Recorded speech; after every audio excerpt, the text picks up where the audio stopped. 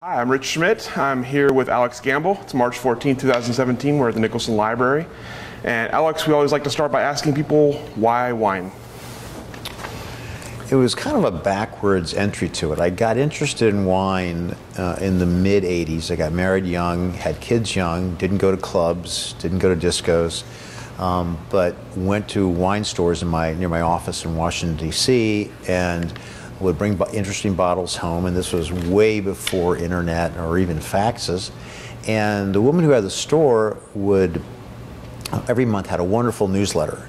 And she actually wrote well and would import wine on her own. And it was kind of one of those things you look forward to almost when you're a 15-year-old, want to sneak inside the pages of Playboy. That was in the old days when we actually saw something.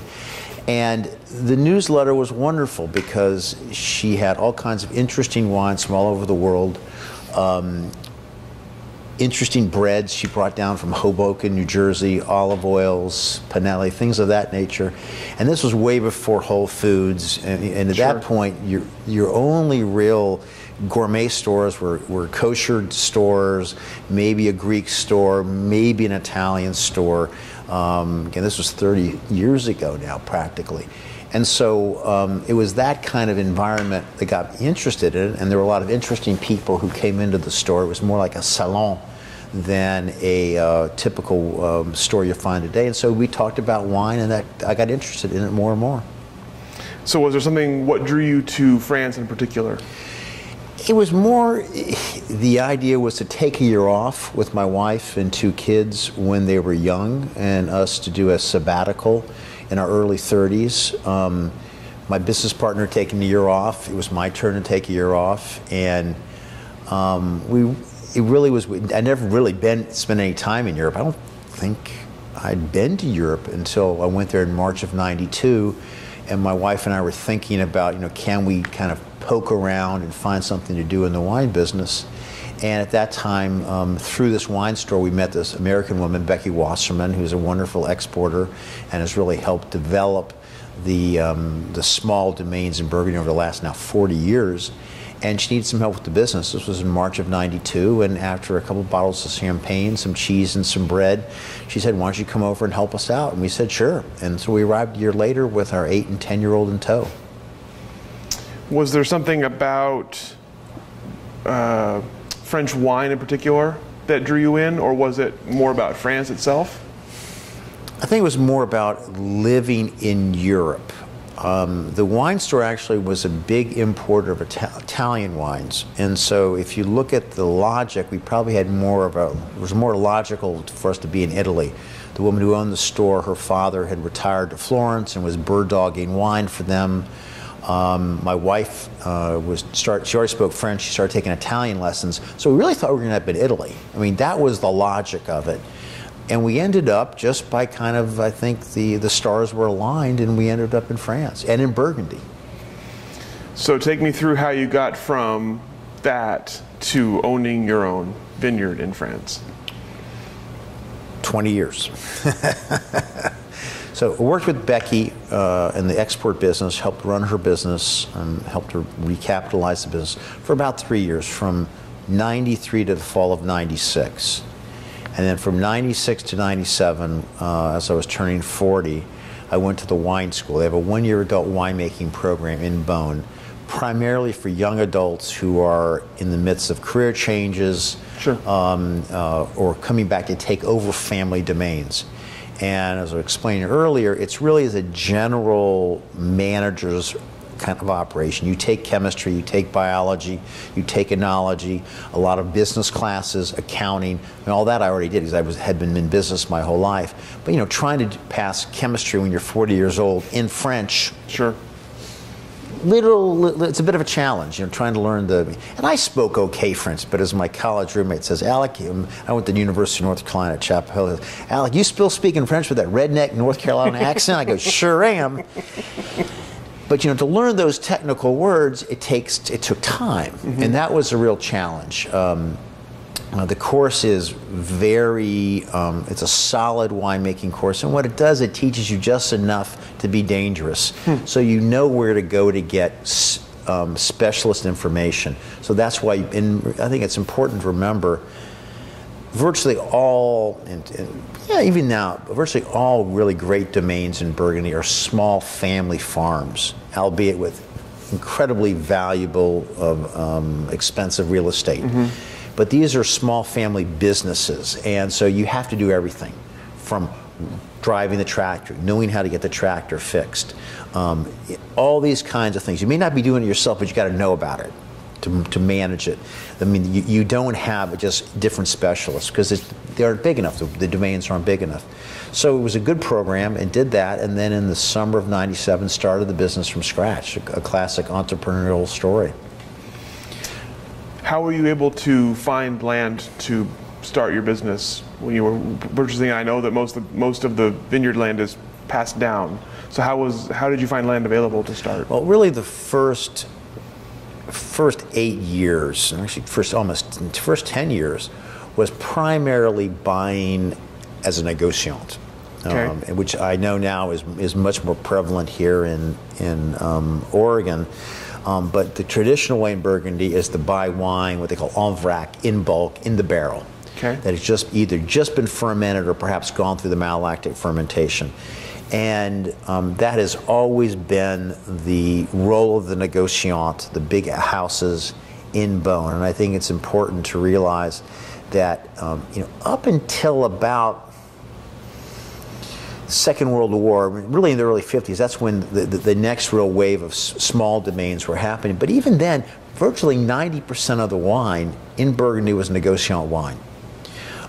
Only with the first real oil crisis in the early 70s did a lot of small domains that used to sell to negociant start doing a lot of bottling. That was the last, and because the price of the wine had gotten so low, because of the economy, the oil, all kinds of things, people started putting more and more wine in bottle. So in the scheme of things, domain bottling in Burgundy is a relatively new occurrence. So when I started, you could still find a lot of very good wine, great, well-made wine and great appellations in bulk. And my goal was, I explained earlier to some of the students, you have basically, the big negociants, what I call the elephants, and some of the medium-sized ones I call the rhinos, and then me and basically one or two others 20 years ago were the ants. And there are lots of great crumbs that fall down. Because if a negociant wants to make, say, 100 barrels, say 2,500 cases of a Meursault or a Vin Romanée or a Gevrey Chambertin, you figure 20 barrels are going to be great, 60 barrels are going to be average, and 20 barrels are going to be bad. The soup putting together is a pretty good bottle. Not a great bottle, but a pretty good bottle. My goal was to get 4, 5, 6 of those best 20. Basically, cherry pick the best wines. And I was able to do that. Really up and through, for the first 10 years, those things were available. In that time, I started buying more and more grapes. Within a year or two, because we were actually vinifying more than buying in bulk. But it was always hard to find good grapes, good red grapes, good Pinot Noir grapes. It was easy to get the white grapes. So then in 2005, bought our first little bit of vineyard, some basic Bourgogne, very inexpensive. And then in 2008, we bought our first really good vineyards, some Puligny Montrachet and some Chassagne. And it was primarily based on relationships with the local land lawyers or notaires, not notary publics, but notaires, and knowing a lot of people and keeping my mouth shut. And when I say I'm going to do something, I follow through on it. And then we bought a little. Then we bought the Batard Montrachet, the Grand Cru, and some more Puligny in 2011. And then 2 years ago at this time, we settled on another approximately 8 hectares, so another 20 acres. So now we have 30 acres, and we farm everything biodynamically. So going back for just a second, you talked about trying to pick and choose some of the best barrels of wine. How were you as a ant, as you say, able to do that?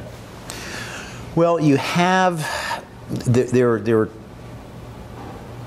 primarily what you had and still have are courtiers or brokers who work between the negociants and the small producers. Okay. Most of these many of these contracts are very long-term with some of the bigger houses. What you have are also a lot of smaller vignerons, perhaps people who are just getting started, who needed to sell a handful of barrels off for cash flow. And that's what I did a lot of. A lot of these smaller producers who were putting some in bottle themselves needed the cash.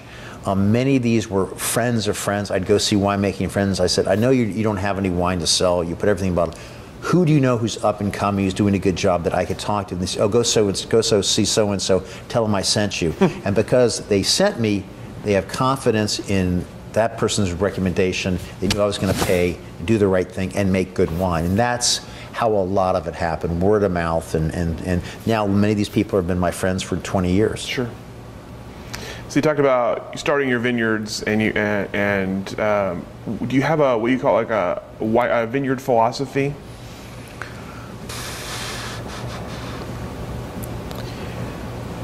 I think that's a good question. Vineyard philosophy. I believe in the idea of terroir. Okay, and this is a very overused and misused word. I like the word character. I think vineyards and great vineyards have real character. So the question is can we express that character? How does one express that character? The first thing is through really good viticulture. Healthy soil, healthy plants, reasonable yields, not too low, not too high. I don't attest to that it has to be super low. With red, yes, but white, no. Sure. And picking at the right time. So that's kind of the basics. There are a million ways. One person's being holistic with the vines is another person's high dose chemicals. So we can have dissertations on what is natural, what's organic. But I think the main thing is what we've tried to do is be as natural as possible. We are certified bio, which is basically organic. We're pretty much biodynamic. I'd say we're biodynamic soft, but we're certified bio. But being certified bio is not that big of a deal. Basically, it means no herbicides and no pesticides, and no chemical, kind of agents, no systemic treatments. That's not a big deal. Your problem is the actual application of the bio system, and then you really have to do everything from A to Z. You can't be, it's like being a bit pregnant. You're either fully pregnant or you're not. And that's kind of if you're going to be bio or organic. You've got to do everything from beginning to end because it's very detail oriented. So if you start on the vines being bio, you're going to harvest it bio, you're going to treat the vines, you're going to treat the grapes in a certain way, and you're going to make your wine a certain way. So it's the totality. I think that's what a lot of people miss, is what's important. Because, and if you do all those let's say 100 things, no one of those 100 things is difficult. What's difficult is to make sure you don't make a mistake along those 100 things. Then making wine is easy. I mean, I remember one of the last classes we took in the wine school was the maladie de vin, wine sicknesses.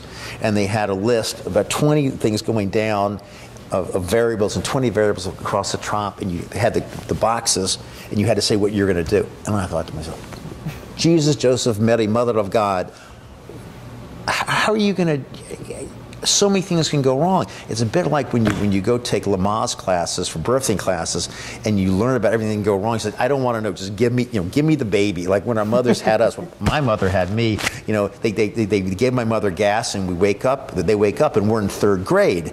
So it's a little bit too much knowledge. But what you do learn is that those problems occur because you haven't done the things beforehand correctly. So the point is don't have sick wines. No, do everything correctly beforehand, and you usually, even a dodo can make pretty good wine. Now, to make great wine, you've got to do each one of those little things perfectly, and then learn within the context of the vintage, how to tweak it. And unfortunately, that's experience. Sure. Both unfortunate and fortunately, because you can't teach it. Sure. Is the bio, is it common in Burgundy? More and more. More and more. I would say perhaps as much as 20%, and probably 50% are what I would call bio light. Okay. Who really aren't doing continuous systemic stuff and applying treatments and all that. That's the big change since I've got in the last 25 years. You went from having soils that were unbalanced, that had way too much potassium and all that, to now, quite frankly, that need potassium, need nitrogen, and so we have to apply that with composts and with chicken excrement to have the balanced grapes. And that's a whole different, we can talk hours about that, what's happened. I mean, it's been great. It's great that we have healthy soils, that we are green, and we were talking about this earlier, so you're green, and it's all sustainable, all these cutie patootie words that people use that everyone throws around, they don't know what they mean. But the reality is, in 2012 and in 2016, all right, so we're bio, but we had to treat probably 18 to 20 times, 8 times more than if we had been systemic. How much more fossil fuel do we burn? Right. Sure. How much more pollutants we put in the environment?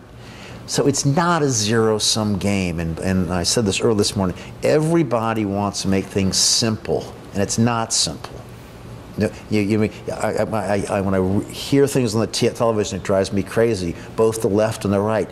It's not simple. It's complex. There are choices that have to be made. We try to do the best we can, but nobody's perfect. Sure. Nobody's perfect. Are the French consumers, is it being driven by consumers? Is there a consumer demand for more sustainable wine? People talk about it. People don't want to pay for it. Sure. Okay. At the end of the day, how many is someone willing to pay $2 more for a bottle of wine because it's sustainable? Not. People will buy good wine.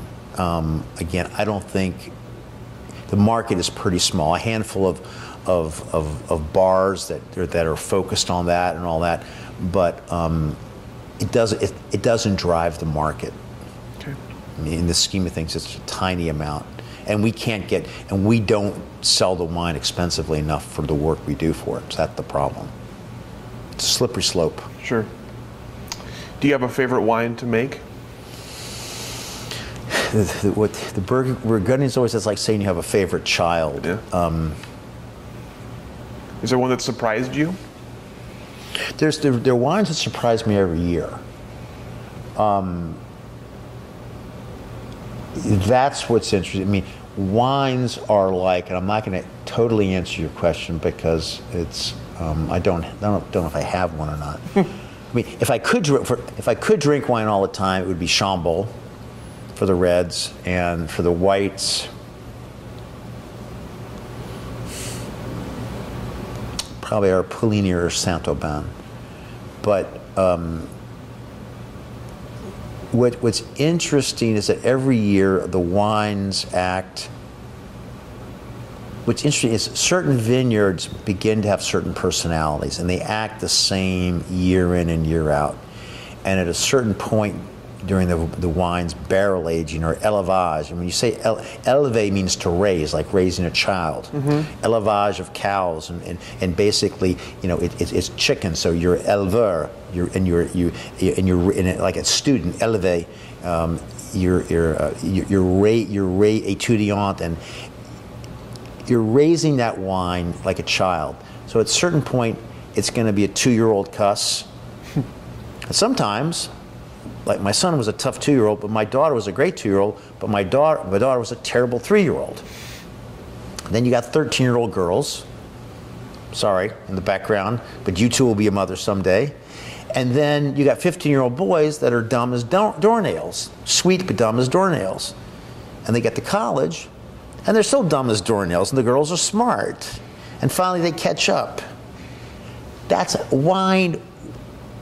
At the level we're doing is like that. Now, I got to be very specific about it. most wine is not what we do. I mean, and what most wine made in Oregon, the fine wines in Oregon, remember, I think the industry defines a super premium wine at over $20.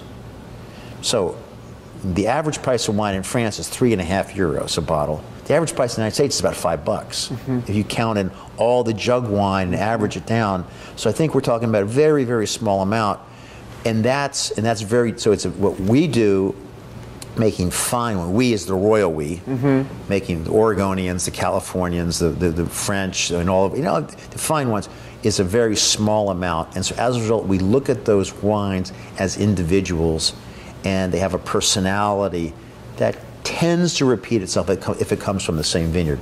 That's interesting. I find that fascinating. And they have certain characteristics. There are periods of time where the wines are just awful, and then all of a sudden, or vintage can be very, very difficult, but you'll see glimpses of it during its élevage where it's brilliant, and you go, okay, that wine in about 6 years is going to be fantastic. The problem is you got to sell that stuff in between, and that's the hard part when you're making wine like this, because it's not a standardized product. Sure. And that's two different businesses. Both are equally just. It's not a question of morality. It's a question of choice and marketing. Sure. So you talked about this a little bit earlier, but I'm sort of curious. In the 25 or so years you've been in Burgundy, how have you seen it change? Well, the first thing again is what I said about the land and treatment of the soil. That's probably the biggest change. Going from something very ungreen to green in very general terms. And that's the most positive thing. The most difficult thing, well, when I got there 25 years ago, the big mantra was reduce yields, get more concentration, get more concentration.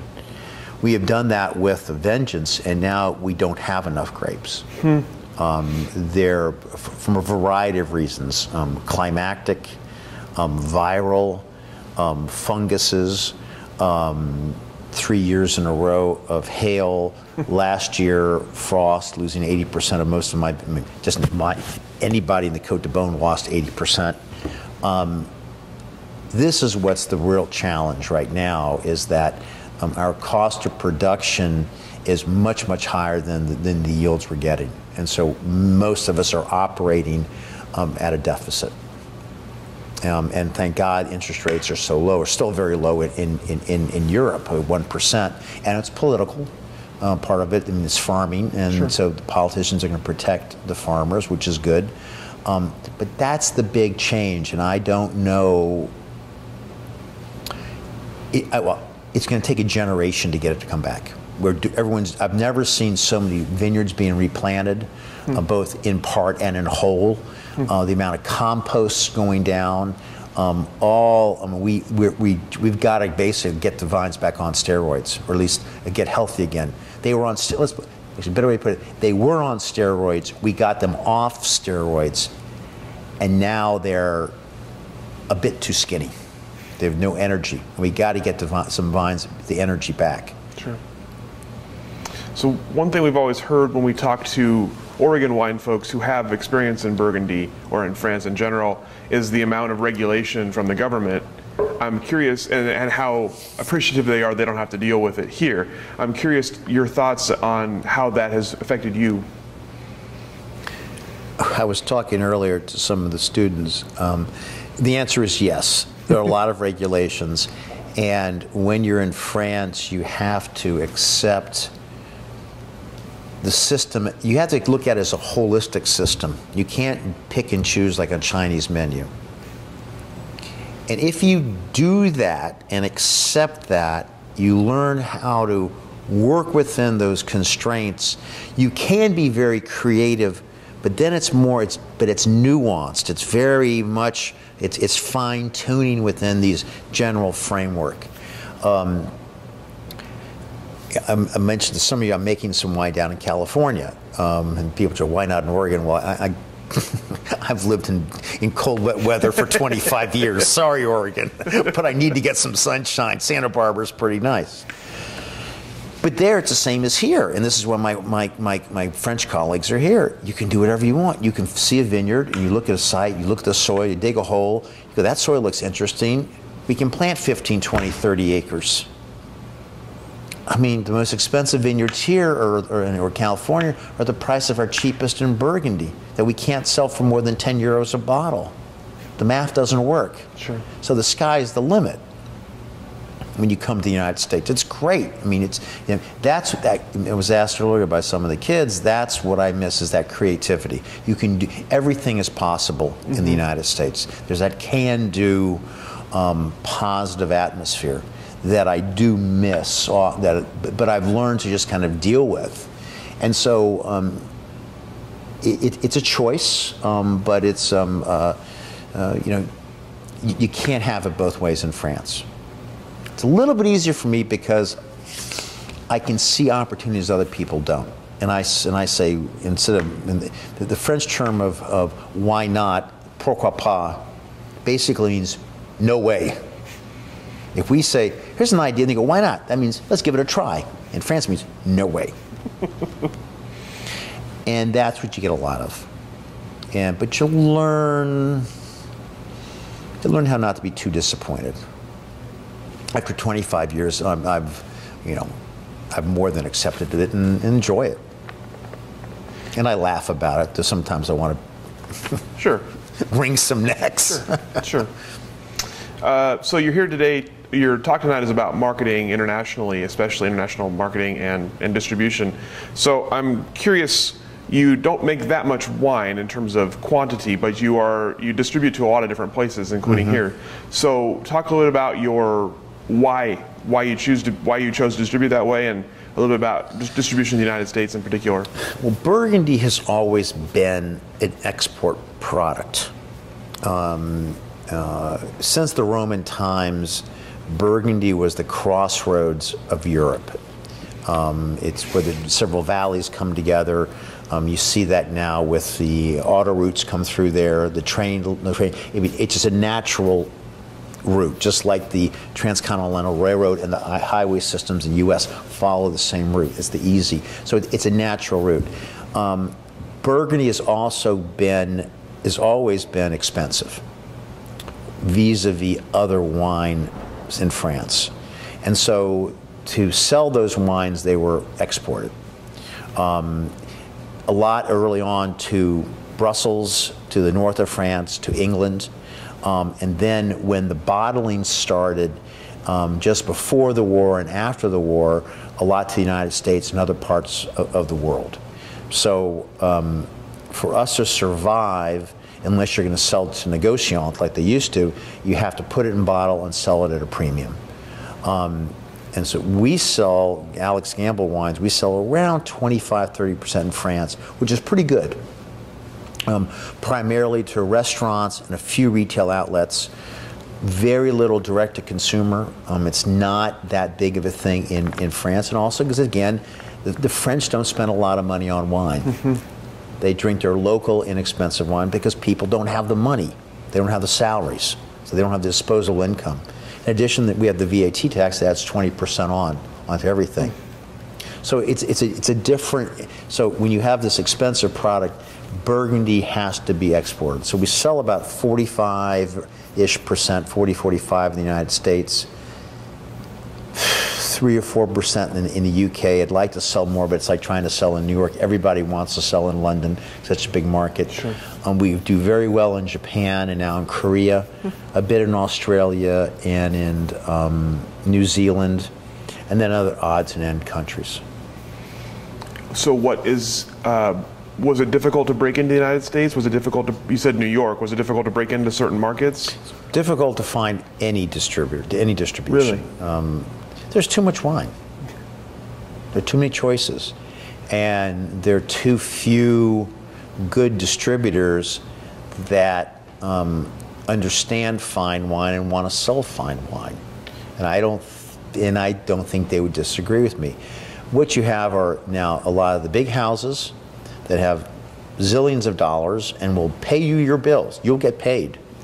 But it's hard for them to sell it because they could easily be selling paper napkins or plastic forks or distributing chickens. Okay, it's the nature. It's human nature. If you're a salesman, and if I'm a salesman and I can sell 50 cases of $2 Chuck, I'll probably get in trouble for saying that. Okay, it's on a lot of interviews. $2 Chuck comes up a lot. Okay, so it's fine. Or Yellowtail, and put it on the floor of a store and go through 50 cases a week or 50 cases a month and get my commissions. Or I have 50 cases total of Alex Gambal wines, 10 different wines, 1 case of this, 3 cases of that, and I've got to explain what it is. Sure. It's human nature. It makes sense. So the market for fine wine in general, the highest part, and then Burgundy in particular, because it'd be one thing if it was just Pinot Noir and Chardonnay. We've got who knows how many appellations, which is wonderful, and the people who are Burgundy freaks love that. But if you're not, if you don't know the language of Burgundy and what it means, you're lost. And then I do these lectures and talk to people coming for tastings, and I start trying to explain things, and you can see people's eyes glazing over. And they basically are telling me, can you give me a glass of Pinot Noir and Chardonnay and quit killing me with the details? Sure.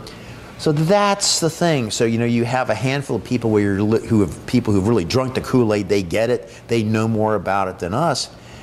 And then there's everybody else. You're constantly trying to educate and bring new people in, because most of the ones who've already drunk the Kool-Aid are dead and dying, and their cellars are full. They're 65 years old.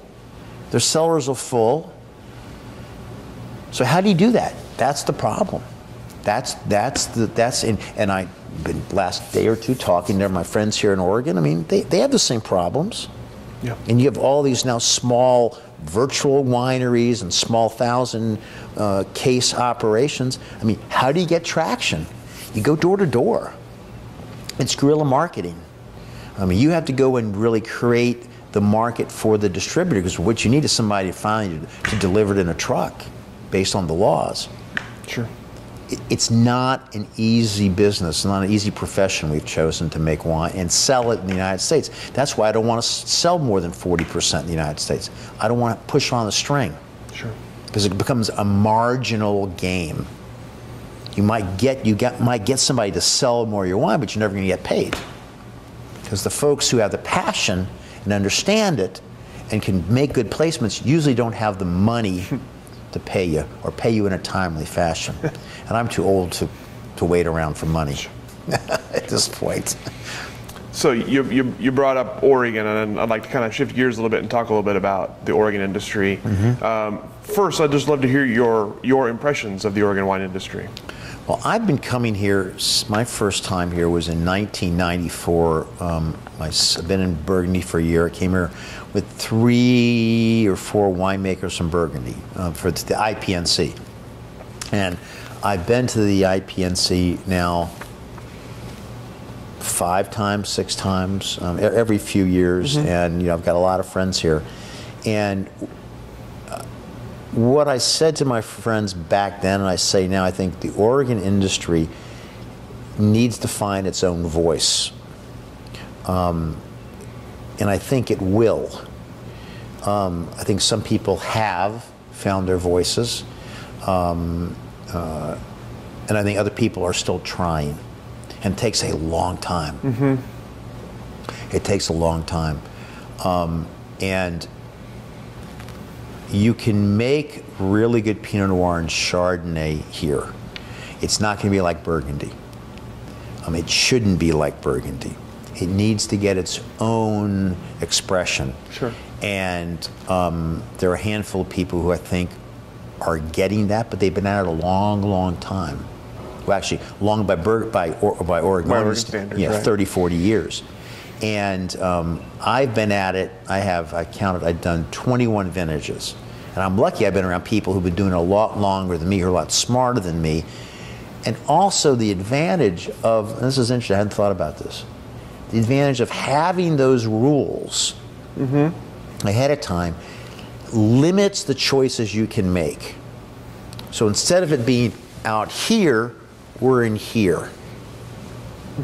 So even if you make bad wine, you're going to have a semblance to that box. I hadn't thought about that. Just look right now. That's interesting.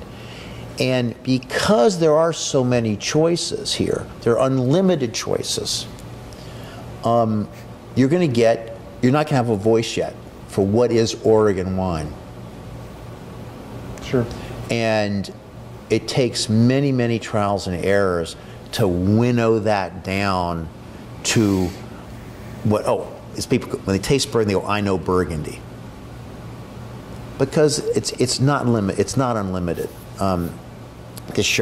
I mentioned, I'm doing a little experiment down in California, in Santa Barbara.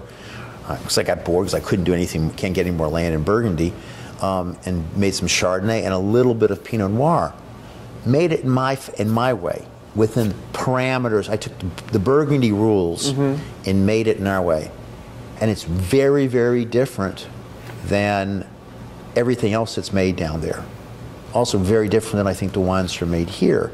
And this is really a technique, and I'm fascinated to do more of that, to see what we can do. It's not Burgundy, but it's also a different style. And I think this is what's going to be fun, to take this template in my mind, what I've been trained at, and apply it elsewhere.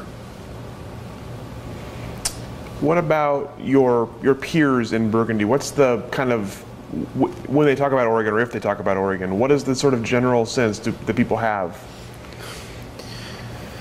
The French winemakers are pretty chauvinistic.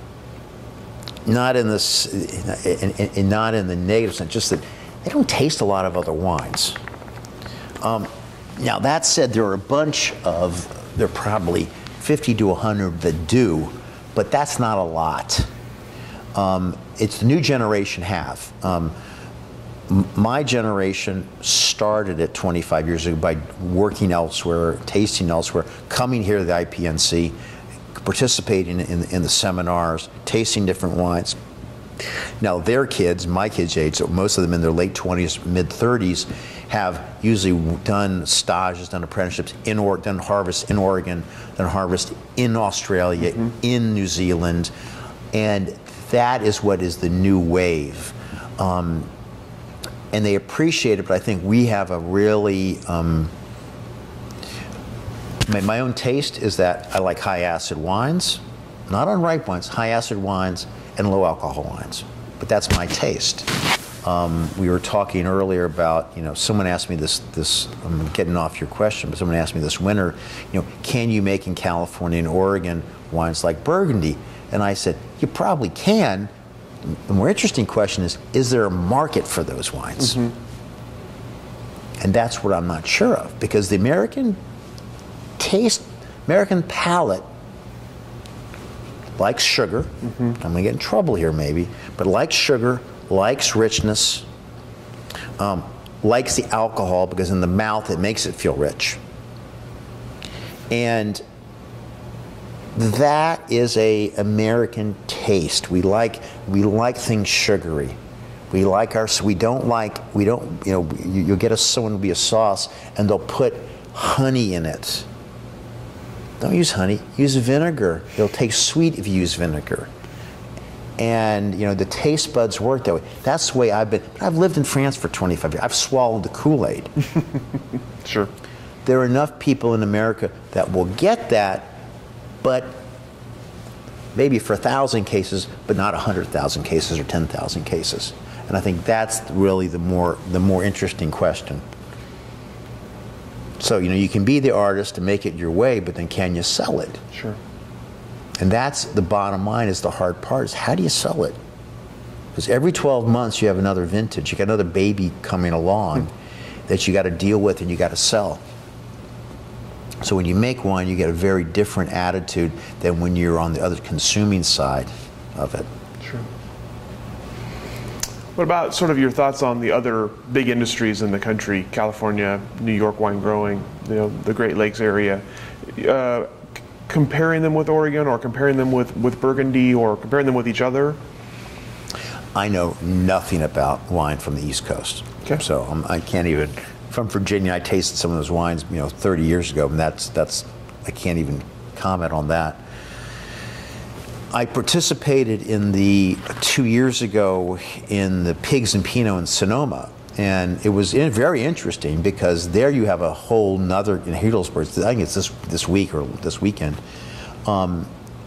Great time, great way, I mean, well-made wines and all that.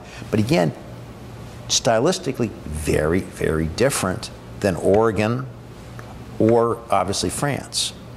And there's a market for those wines. Not my cup of coffee. Glad I went. Love to go back again. Love to participate. But it's in most vintages in Burgundy, our flavor profile is not going to win any big awards. But you're going to but it's going to, I think, please people at the table over the long term. But again, it's all a question of taste. There's no right or wrong answer. Sure. It's a question of marketing. I mean, and what is your market? I think you got to be very. I'm now in my old age. I'm very sanguine about. You know, as I said, in California, we'll make 1,000 cases. I think we can sell 1,000 cases. More than that, I have my doubts. At least today. So what prompted you to the California experience? Was it just purely wanting to try something and running out of space and some sunshine? Well, I'll give you a smart answer. The sunshine. Sunshine. And actually, I have a very good friend and business partner who lives in Santa Barbara. And we just kind of talked in general about maybe doing some joint marketing with one of his clients who was making wine there. And went down, talked, said, yeah, let's make a little wine. Let's do something for fun because I need a project. And that it was kind of like, and also we started by doing the Chardonnay because the people were making mostly Pinot Noir there. And so we thought, let's do Chardonnays. There's not a lot, and see if we can do something different and really make something that I want, that I personally will want to drink and share with my friends in France. That's really the challenge: is can we make? It's not going to be Burgundy. It's not going to be French, but can we make something that's balanced and ripe? Let's say balanced. That's wine that's balanced, that we want to drink, that goes with food. That's the challenge. And now we're saying, can we do that with Pinot Noir too? And as I said to the guys, my partners, if I don't like it, I'm not putting my name on it. I'm not ruining 20 years of busting my tail because for 9 barrels of Chardonnay that doesn't taste like I'm proud of. So, I mean, I'm being pretty exigent about that. But it's a fascinating process to go into a new area and now be able to use all this experience of 24 years of looking at the geology, looking at the hydrology, which I didn't know nothing about, the water issues, because virtually nothing is dry farmed. Looking at the plants, the clones, which we don't focus on in Burgundy. I mean, all these different things, and picking dates. You know, you're at the 34th parallel in Santa Barbara. That's very, very low. Yet it's very, very cool because of the east-west mountain range. Sure. So all these things, it's taken us a year to kind of process it, and that's been fun, is to use my brain again. You know, rather than tell people about how tough it's been the last 7 years in Burgundy. My friends want to slit their wrists after I start talking to them. Sure. So, what is your plan going forward? Is there a succession plan in Burgundy? Do you plan to come back to the United States? Right now, I've put in place a really great young team. I have a gérant, if you will, CEO. He's 35. He was one of my bankers. He's been with me almost 3 years now. He is really running the business day to day. I'm also doing a lot of the heavy lifting on the sales, going out, seeing the clients. He's the age of the sommeliers and the wine buyers. And then I've got a guy also in his 30s who's running all my vineyards, and then a young winemaker who, along with Alex my gérant, who are really kind of managing the vineyard. Actually, Alexandre manages the suppliers, the outside grapes we buy in, and then Matthew, who's 25, 26 now, has been with me almost 3 years, just got out of wine school. And the first couple of years I was there holding his hand, and he'd already worked one harvest with us. And I'd say he's probably be pretty much on his own this year. I'm very capable. I mean, much more capable, as I like to say, of flipping the burgers than I am. So this past year, I was in the winery, almost always on the sorting table, just kind of keeping an eye on everything, but also trying to stay out of the way. And I gave a couple suggestions when I saw some grapes needed, because I still have the that's experience. You get eyes in the back of your head. Sure. And Matthew's almost there. So I feel that's probably what I'm most proud of over the years, is I've had a whole, I don't know, probably had 4 or 5 very good business people and winemakers who've come through and gone on to do their own businesses, and I feel like they've learned a lot from me. They've helped me a lot to be successful, and they've gone on to be successful. So I'm proud of that. You know, it's I think we have a good organization, and we bring new people in. So do you plan to stay in Burgundy then? I'm going to be going back and forth some. This project in California is interesting. Also, being a dual tax citizen is complicated and exhausting as well as expensive. Sure. There are these basic, any expat, you have major filing obligations and for all your bank accounts and all that. And then since I basically have 5 or 6 small companies, because my land are different companies, major tax return issues. Long and short of it is, might end up becoming just a U.S. tax citizen again, where we're looking at that. But in the meantime, I'm having fun doing it. I'm not getting out of it. I've got with this young crew around, I'm very energized by it. Would you ever consider having a vineyard winery up here? No. This new project, if it works, will be more than enough. Also, a lot of my colleagues have already come up here, and I don't like to get in airplanes that much anymore. Sure. Travel. I love where I am in France. I've got a great house, a lot of friends there. I mean, that's my home. Sure. That's my home. I don't. We spend a lot of time in the mountains in the States in the summer, because I really enjoy the Rockies and Jackson Hole. So yeah, I don't see coming here. I mean, as much as I have so many good friends and all that, and I'm not a consultant type. I wouldn't want to consult really. Sure. I like to make something myself. If it's successful, I want to get total credit for it. If it's bad, if I gave someone some bad advice, I'd feel bad and wouldn't want to take their money. It's just that's Sure. who I am. I've always been an operator rather than on the consulting side. That's kind of who I am. So, as an outsider, then, what do you see the future of Oregon wine looking like? What would you predict is going to happen in the next, say, 20 to 30 years? Oh, it's only going to get better. I think you all have just scratched the surface. There are probably still a lot of interesting sites, complex soil sites that still can be found. The real problem is going to be trying to sell the stuff. I mean, how to differentiate, I can't even say it, to make a difference, to tell the story between Sure. one and the next. That's a more difficult question. I know great wine can come out of here. The issue is, you know, how do you sell this stuff? How big do you have to be? That I don't know enough about the industry here. You know, who's going to buy this wine? At what price? I mean, all those kinds of things. I mean, someone told me yesterday how many small virtual wineries there are that are making 1,000 cases each, and it blew my mind. A lot. It was a lot. And, you know, I've been at it 20 years. I have a mailing list. And the guy I'm making the wine with has a mailing list. So I can probably sell 1,000 cases direct. But if you're starting from scratch, yeah. I mean, I just coming in this morning and stopping for coffee, seeing all the wine tasting rooms, and it was when I came. I mean, it was about 6 years. I guess I was here in 2000. It was almost 6 years ago. There are so many more than the last 6 years. Yeah. I think that's more of that's a real difficult. I mean, people will suck it up and bang at it, and you've got a lot of people. I mean, but Portland isn't huge. I mean, it's not a 5 million person metropolis. I don't think it's a 5 million person metropolis. It's a couple million. Yeah. And so at a certain point, you only can sell so much to the locals.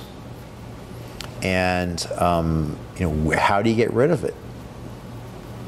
That's the real question. I don't know. I'm not smart enough for that.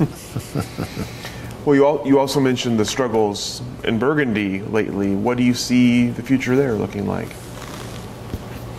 We got to get some grapes. And we have the opposite problem. I mean, it's the best of times, the worst of times. I mean, we've had these because we are much better viticulturists than we were 30, 40 years ago, and better winemakers than we were 34 years ago. These vintages in the past would have been a disaster. Instead, we have some fantastic wines, but not enough of them. There's not been a Stinkola vintage since '09. I mean, the wine's been good. There's not been one bad vintage. But we don't have enough to sustain the operation. And that is I think about that a lot, and I don't have the answer yet. I'm afraid I know what's going to happen is there will be some consolidation. Mm-hmm. But again, you're not talking having operations of 100 hectares, 250 acres. It's an impossibility. But you will have people who are my generation, who are beginning to retire, who've worked in the vine since they're 18 years old, been in the vines for 40 years, 42 years, have had enough, and their kids have literally left the farm. Their kids have gone to university, are professionals, don't want to come back and kill themselves. And I think it's really hard to, most of these are small family enterprises of $1 million to maybe €3 million a year gross sales, most of them about $1 million, $1.5 million. But the value of the lands are tens of millions of euros. And I think you're going to see more and more of these, especially the vineyards that are highly valued and praised and sought after, with the millionaires and the billionaires coming in and buying them as they would a piece of art, because they are unique. Sure. Stan Kroenke came in, the billionaire who bought Bonneau de Montreuil, 3/4 of it. I hadn't realized that. But bought it at the end of the year. And he's going to add that to Screaming Eagle and all the other stuff. And what's his name? Pinot from Arnaud from LVMH bought Clos de Lambray a few years ago, and that's getting sold through the LVMH distribution system. Pinot, who has Latour and bought Arroyo, I think, and one of the Rhone estates. They have their own distribution system. And those operations, they'll make money because they can distribute it through their system. They get the extra margin on it. We don't.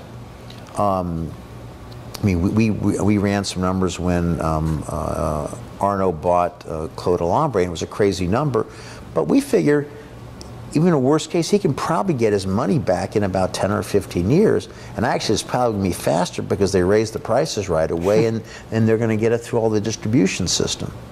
And that's smart business. There's nothing wrong with that. But it's going to change the face of some of Burgundy. I think there's still a lot of small family domains that will stay intact. But if the heirs want to get their money out, and also you have the estate tax, or the inheritance tax, that's 50%. And in France, you don't have life insurance. Life insurance is taxed as part of your inheritance. So it's an effective 25% tax or so. Because what happens in France, it's not your estate that's taxed, it's actually passed down, and your inheritors get taxed on it. That's why so these are the issues, is how is this going to play out? And I think there will be, a lot of it will be subtle. A lot of the domains will probably sell their land to investment groups. It'll be very quiet, and then the current domain will release it. And I think that's the other thing people don't realize is that in all these domains, they're usually inter-family leases. Different people might own it. So you'll see a domain, and technically you're leasing the land from a cousin or an aunt or an uncle. Interesting. Okay. Okay. So that's the definition of domain is you're farming everything from A to Z. It doesn't necessarily mean you own it. I mean, I have a domain of 12 hectares. I have third-party leases, and I have 2 land partnerships that I own a good chunk of that I lease from also. So there's all these, so it's loosey-goosey.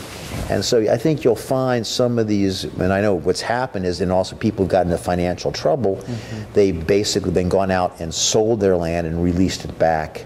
And so what you get a lot of Europeans, what they do is making a placement of their capital. So they'll buy a piece of land to hold for 50 or 100 years for their heirs. So for them, it's a tax-efficient way, and this way the farmer actually gets the use of the land. So you don't see these transactions. You hear about someone having trouble, but they stay in business because it's done very quietly. Gotcha. Okay, hope that makes sense. Yeah, it does, and it's interesting. What is has there been any kind of local reaction to the sales, especially to sales to Americans or to non-French? No, it's there's. If you look at it, there are a lot of foreigners, étrangers, who buy land for or with domains for winemakers. And a few years ago, this Chinese magnate from Macau bought the Chateau de Gevrey, and there was a big polemique about it. Well, let's be honest, girls. First off, the Chateau de Gevrey was a medieval building falling apart that nobody wanted to put the 10 million euros in to fix it. Most of the vines were no good, and there was a little bit of Grand Cru, and it ends up that he's a guy who collects wine, has been coming to Burgundy for years, crazy about it, and ended up leasing it back to Eric Rousseau, Domaine Rousseau. It's not like you can take the land with you. Right. So the ownership will change, but I think the exploitant, basically, the tool is going to be used. The tool will be used the same. It's who owns the tool. The tool will remain the same. The person using that tool, that workman, is going to be the same person. Just the ownership of the tool is going to change. Okay, that makes sense. I think, and so I don't think it's as dramatic as people sometimes want to make it out to be. It's a shame to see that it's happening, but it's just the way it is. I don't know what you're going to do about it. Sure. Not unless the French government wants to lower the tax rate.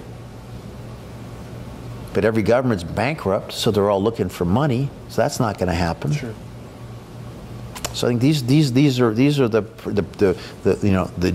the romantic versus the practical side that you have to get honest about.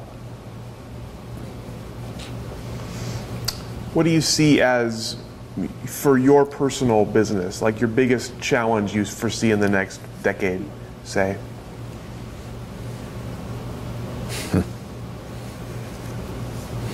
Well, I thought by getting to 30 acres, I was going to be able to get out of the negociant business and have enough grapes.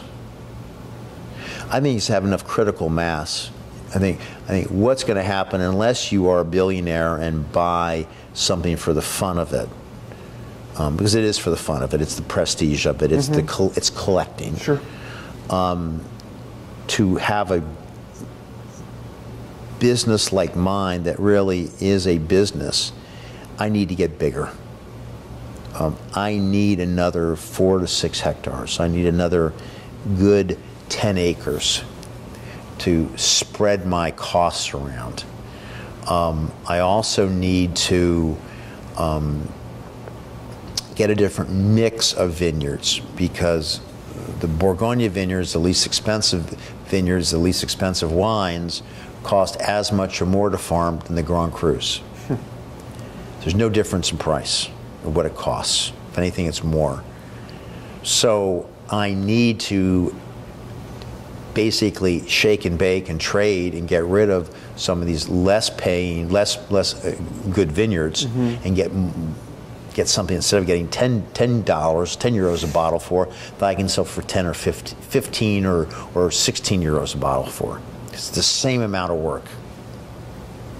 And that is really my challenge right now, is trying to get a better mix and get bigger. It's two things. Get them different mix and get bigger to cover that cost. What about, do you foresee sales, marketing being more of an issue than it has been? Do you see it getting easier? It's always difficult, but we have, now after 20 years, people know us, and I could probably sell 50% more than I'm making. I mean, there are markets, we could still expand markets in the U.S. a bit. There are two or three markets we could be in if we had the wine. And you know, it's not worth it going to these markets if all I can sell is 50 cases. I need 200-300 cases. Even that's small potatoes by anybody else's standpoint. But for us, you know, all of a sudden, you know, 2 or 3 times, that's close to 1,000 cases. Right. So I need another 1,000 cases. If I had another 1,000 cases, then I could sell more in the United States. Elsewhere in the world, Asia is still growing. That's the future.